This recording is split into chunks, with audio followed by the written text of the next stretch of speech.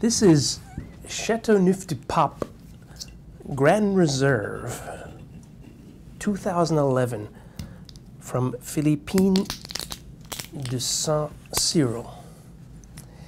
So this is a wine made by a negociant in Chateauneuf, and negociants are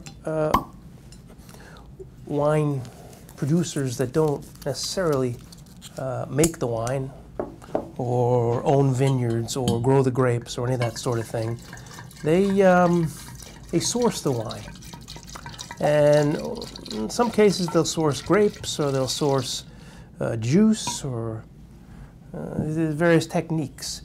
But when you have a vintage that's not a great vintage, a couple things happen. 2011 was one of these vintages that, you know, weather is always an issue for growing grapes, but sometimes you'll have one weather event that will just wipe out a portion of the crops. You know, you'll have a frost that will freeze the vines, or you'll have a hailstorm or something like that. So 2011, you had one of these weather events. What it does is it reduces the quantity of everybody's production, but it also affects the quality of the production. And so, because everybody's got less wine, usually the prices go up. And so prices keep going up in France, and you know, we're going to see a lot of that because, you know, 11s, 12s, 13s, they had some very difficult vintages in terms of quantity. But in this case, the negociant kind of lucks out, because you're going to find some producers that are making maybe some of the best wines in the region, right? And they're going to find that some of their production doesn't quite meet their standards.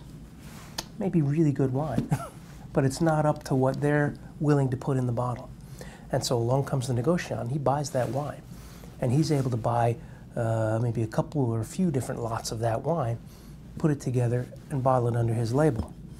And what you end up with is a wine that's pretty darn good in a vintage that's challenged. And in fact, not only is it pretty darn good, but it can come in at a pretty good price too. This is what we have here.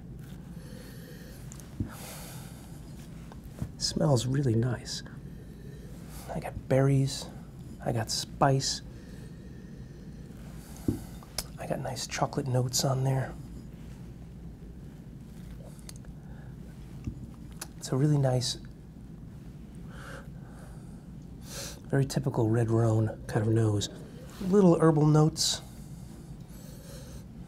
Some of that, you know, garrigue they talk about. Let's taste.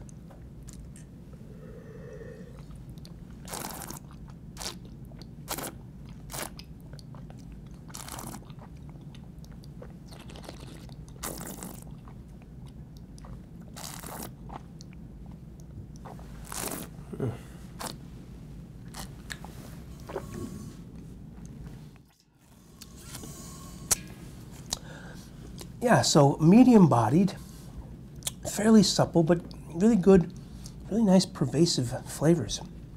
I get a nice sort of cedary note, along with those berry notes, dark chocolate.